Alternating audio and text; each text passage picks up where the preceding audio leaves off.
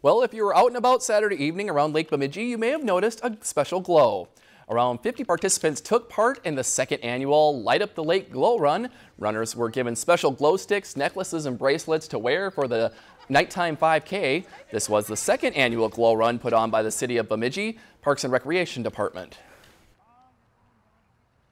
Our runners can have glow sticks on. We have brightly colored shirts. This is our second year doing it. We are just trying to kind of mix up our races and runs. We've done color runs in the past, trail runs, so we're just trying to add some new elements and kind of feature some of our parks. The Glow Run is one of many runs hosted by the City of Bemidji. The next run will be the Boo Dash during Halloween.